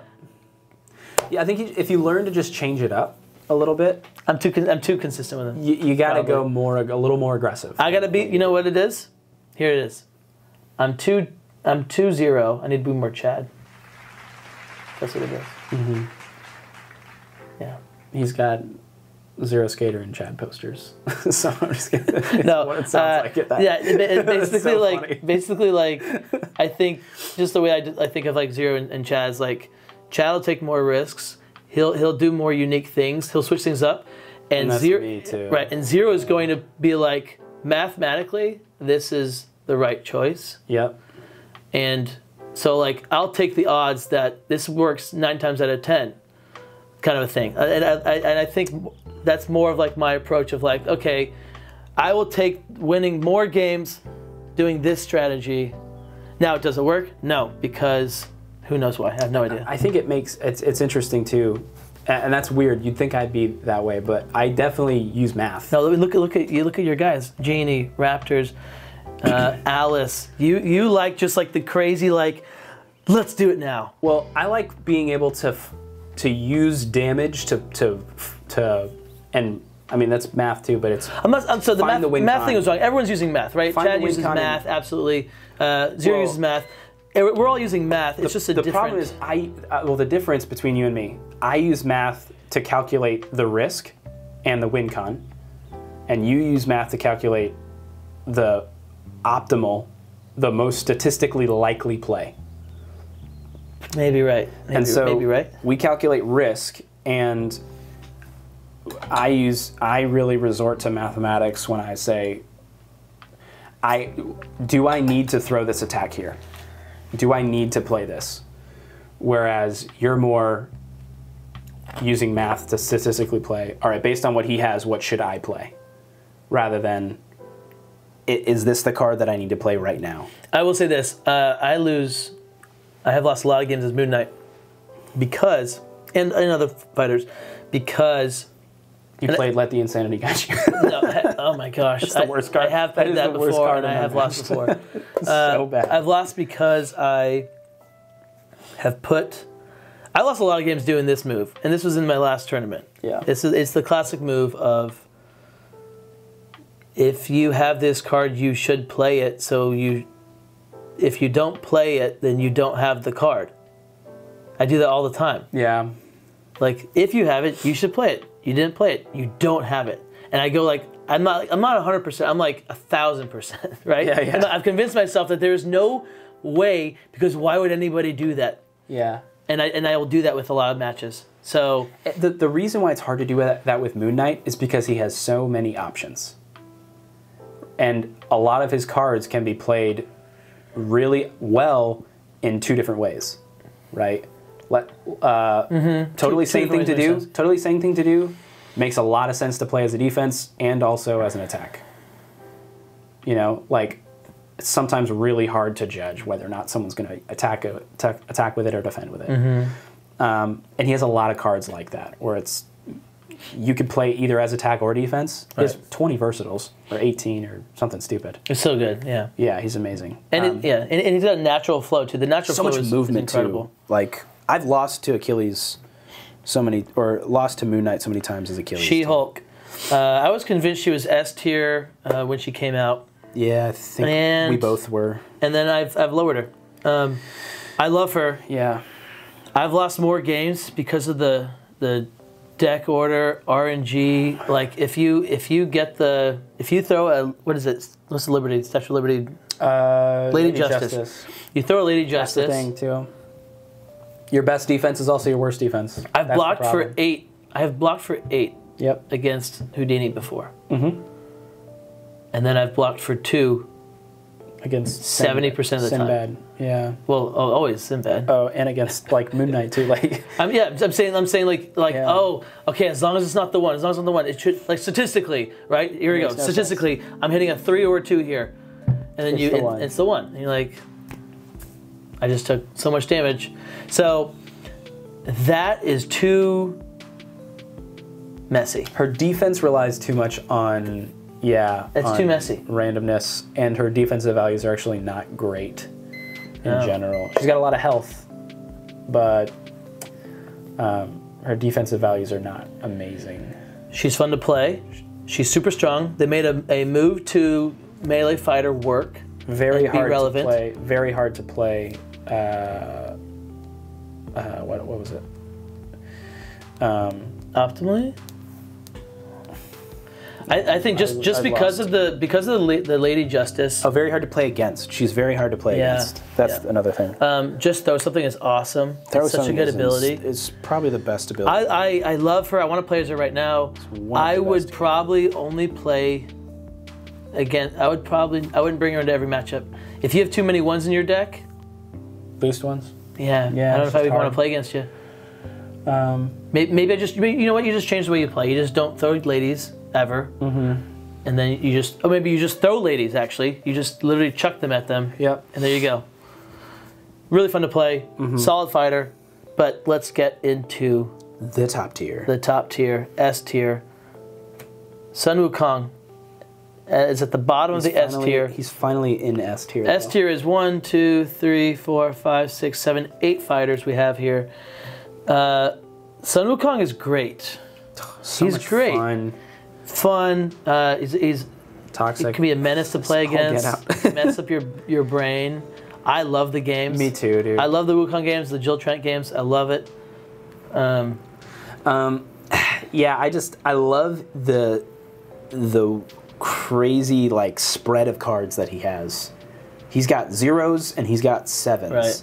He's got reflecting damage. He's got preventing all damage. He's got movement. And he has the golden bat thing where you get to choose what you want. You want your 7s attacks, or do you want your Phoenix? Yeah. Or do you want your Tortoise? Like, what do you want? He's one of the few faintless players that plays really well. He's going to make your opponent use so many cards trying to beat him. Yep. And you want to feint almost everything that he has. Everything, yeah. Except for the Ox. And then, of course, you don't feint. And then, of course, you feint the Ox, right?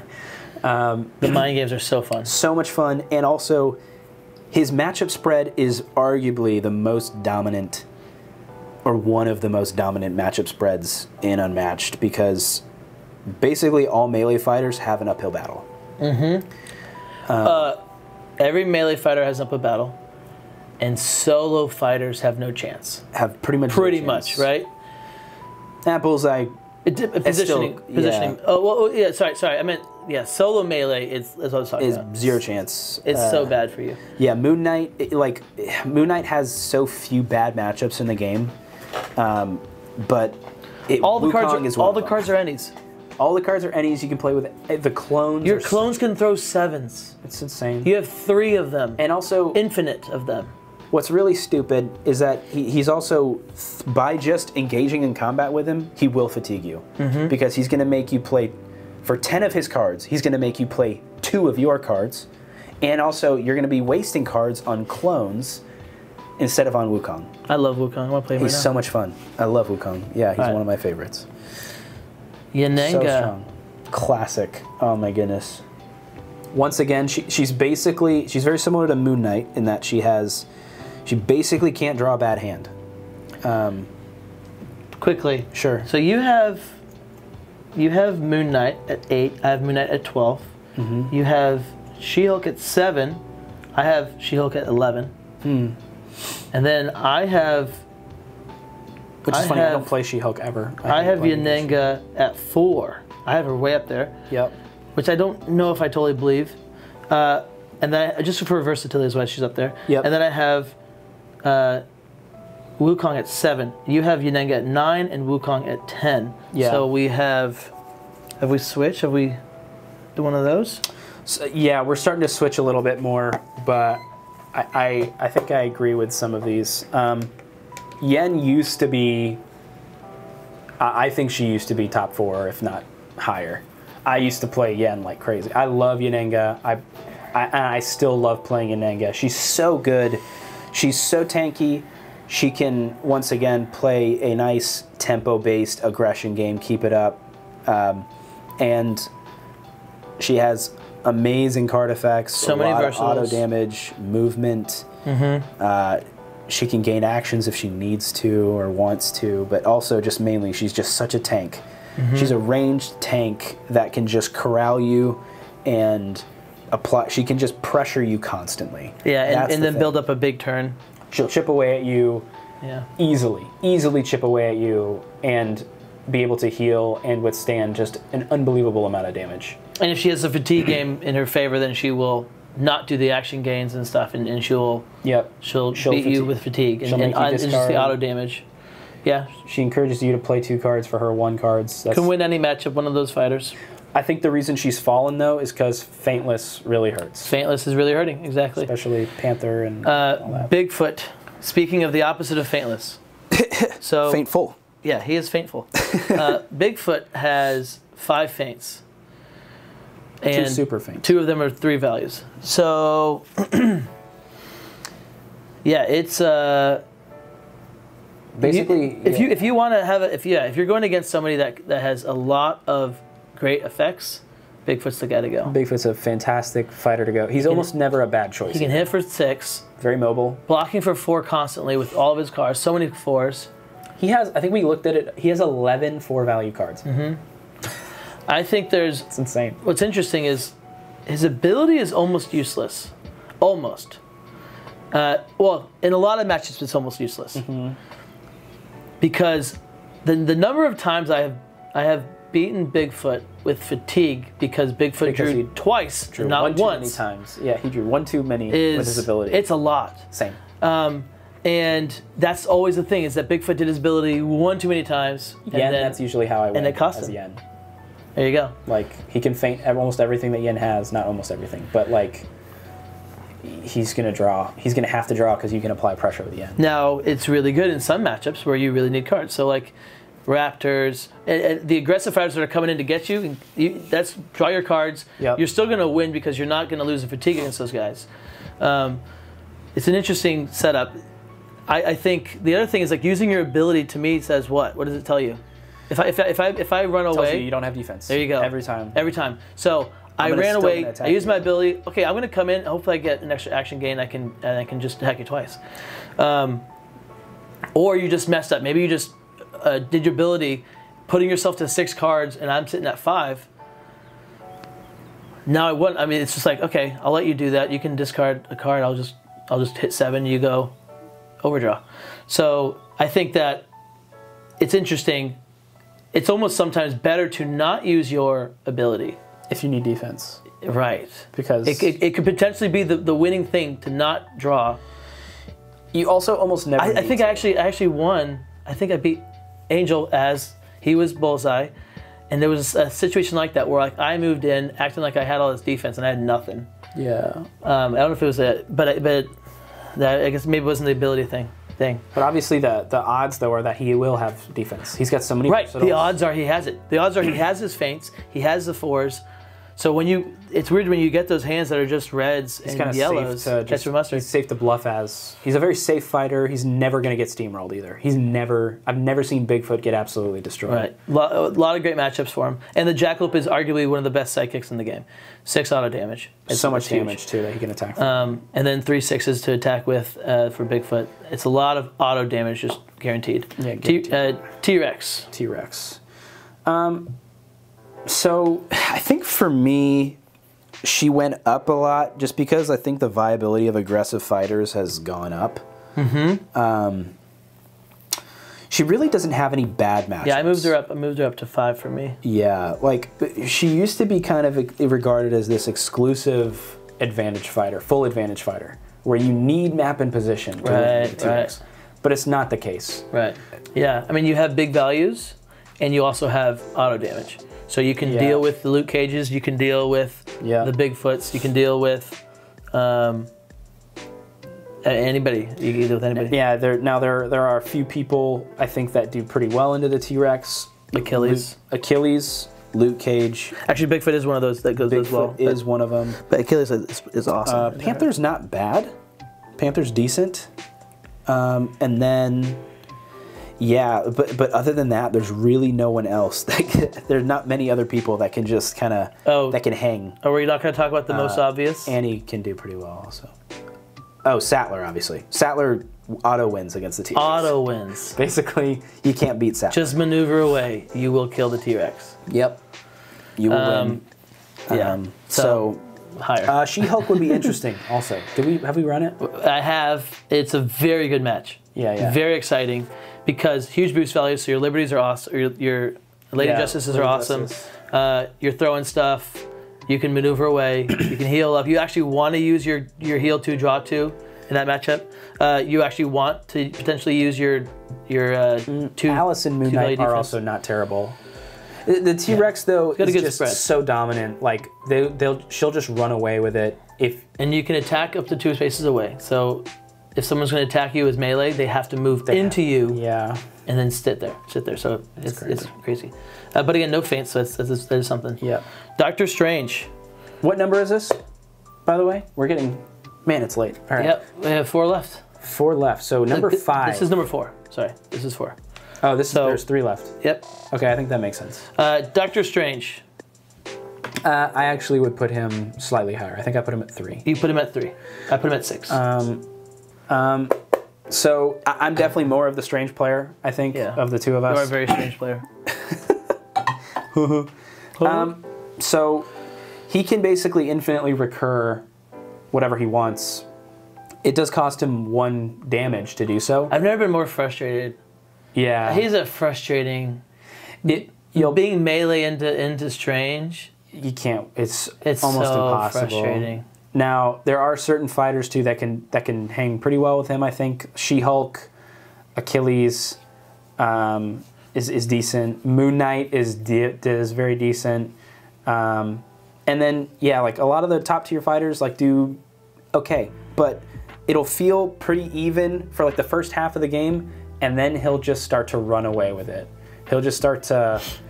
He'll have recycled all the cards that he wants to keep at that point about halfway through the game, and he's only going to be playing good cards for the rest of the game.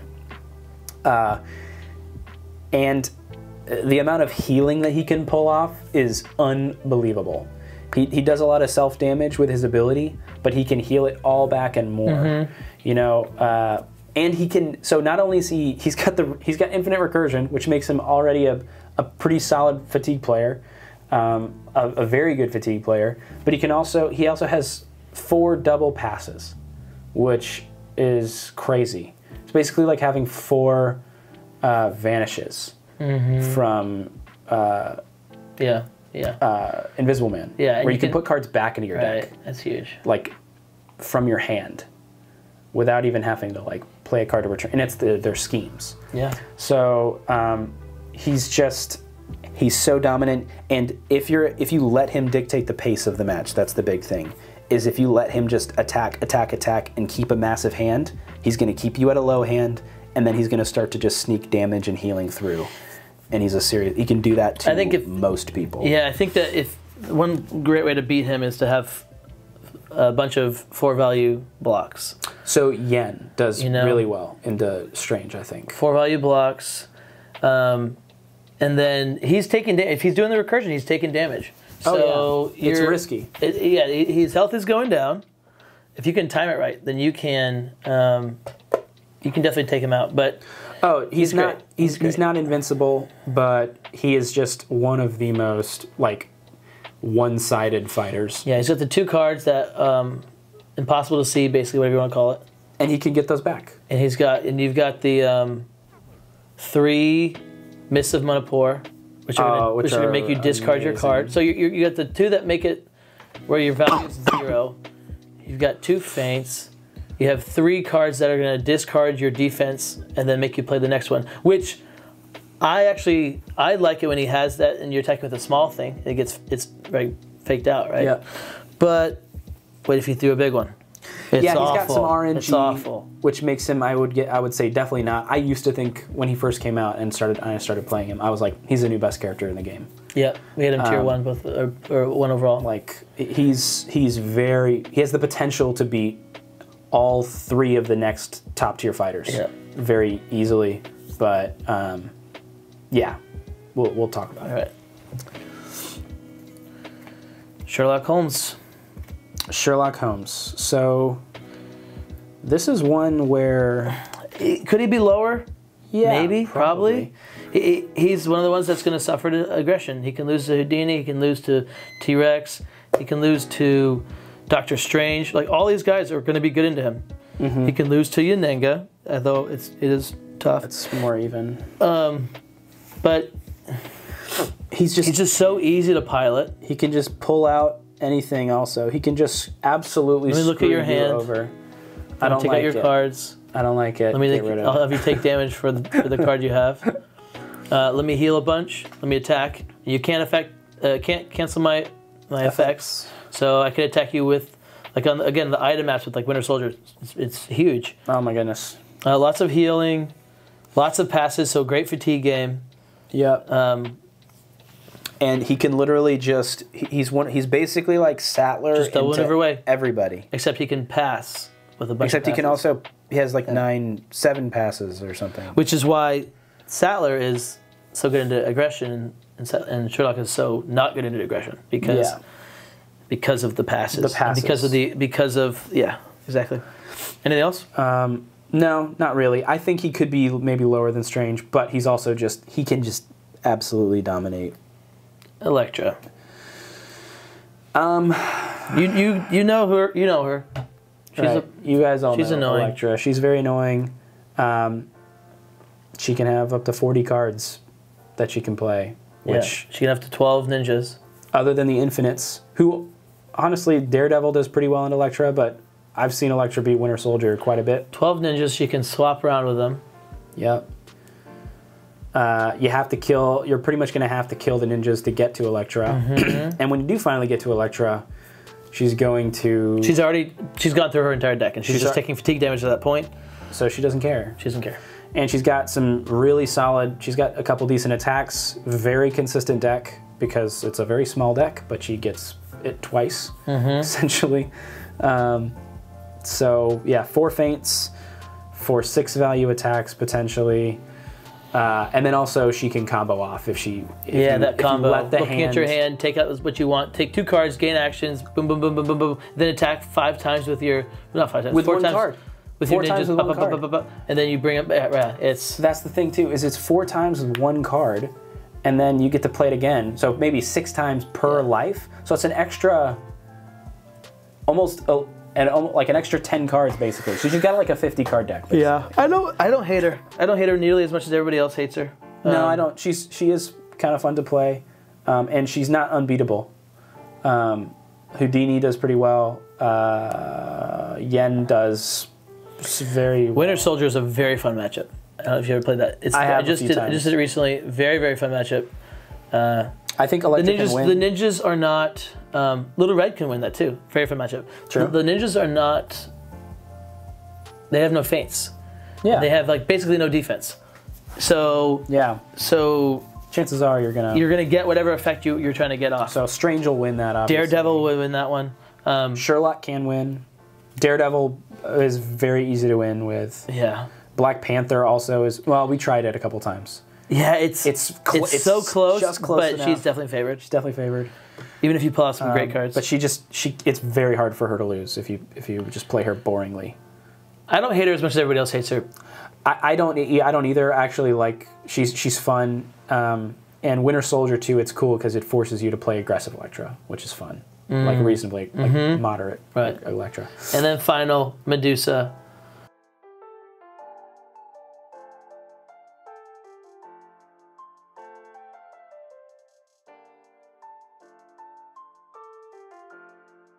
Medusa, the OG #1. She still remains she's top back the on top. Throne.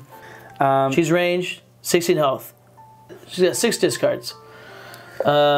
She can attack for 7. She can also attack for even unlimited more. auto damage in her zone. Auto damage is that's the biggest thing, right? Her if someone comes in and they stay in your zone on your turn, if you position well, then you're going to give them ping damage. And then you can glance them. So you can do. Yeah, you can basically do. You can do. I mean, if you don't do 5 in a damage turn, without attacking, guaranteed in a single turn. Just ping, glance if you need to. She basically is just. Her sidekicks are really strong. Are very strong, for what they are. They force you to waste cards on them, and then they force you to waste basically double the cards on them because they have discard. She blocks for 4. She basically just has almost no bad matchups. Right. Ghost Rider's 1. But even then it's winnable. It's still like that's the thing is she is probably favored or 50-50 in every matchup. In every matchup. Yeah. And usually favored. Just because it's so hard to get to her, and when you do finally get to her, you're gonna pay. Yeah, I think there you have it. There you have it, guys. We have our 6 tiers. What do you guys think? Where do you strongly disagree? Where are we wrong?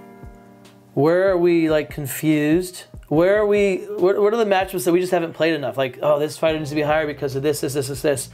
I mean, the way I look at it is like, if this fighter is good into all these, then this fighter should be higher than these, kind of a thing. Or great into all these. Like, how many matchups can they win that are high tiered matchups? And that's going to bump them up higher. That's the way I look at it. Yeah, and I think what it'd be really interesting to do, the way that I kind of ranked mine was I kind of judged each fighter against every other fighter. And most of these guys do very, very well into all these, but how well do they do into each other? These are, you know what it is? You know what it is? Here's what it is. I love Genie, man. This is matchup specific, matchup specific, matchup specific, matchup. Like these are all very good. They're strong counterplays to a lot of these. These are just versatile for the most part, right? Versatility rules. So versatility is going to get you higher up the rankings because you're going to be better into more matchups.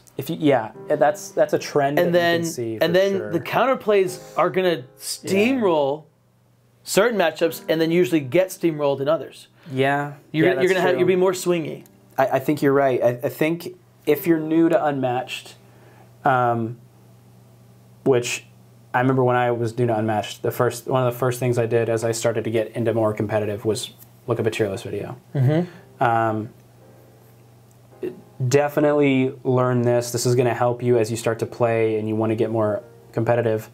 Find fighters that you like that have potential, that are viable, and this is interesting, and that are versatile. Right. That's the biggest thing. This is interesting. Ready? Okay, look at this, and I want you to choose. If you had to choose a tier to play as, which tier would you choose to play as? Don't say it yet. We're gonna pick at the same time. Okay. Like, I've got to spend a day playing as all these fighters. Which one are you gonna have the most? Which one do you want to play? Which one are you going to choose to do? That sucks, dude. That's tough, man. I know where you're going. Oh yeah. I'm probably going A, you're probably going B. 100%. Yeah. Black Panther, Muldoon, Dracula, Jill Trent, Little Red, Sattler. And that's hard for me. I'm in heaven. I like playing Panther. I love playing, I like playing Tesla, Dracula, Jill Trent, Little Red, Genie, and Raptors. Those are some of my favorite fighters. But I do feel like I want to win. I feel like I'd miss out though. Like I'd look at people who are playing Soldier, Black Widow, Christmas, Golden Bat, Houdini, Achilles, Moon Knight, Shield. A. Oh, A is so good. It's got to be A. But you know this is what's so interesting. S is for you guys watching. Even though these are like the OP strong guys, listen, jump into the A tier, jump into the B tier. You'll have a lot of fun. Also, these are going to get banned out. Most of these are going to get banned out. Right. Most of these will get banned out, which means you're going to be playing with these more. And they're in general going to be more interesting matches. Now, as a new player, once again, don't think that just playing one of these is going to auto-win you any game. No. You gotta once again, learn positioning, practice your positioning, learn the maps, matchups. That's the thing, is like that's what we don't have enough of. We play a lot. A good amount. But we do not play as much as we want to, as much as we like, and as much as other people are playing. Yeah. And so when you don't play as much, like I haven't played all the matchups. I would love to. So okay, we're gonna wrap it up. Wrapping it up. Here you go, guys. This is O-Town, Captain Crockpot's tier list video, 2023.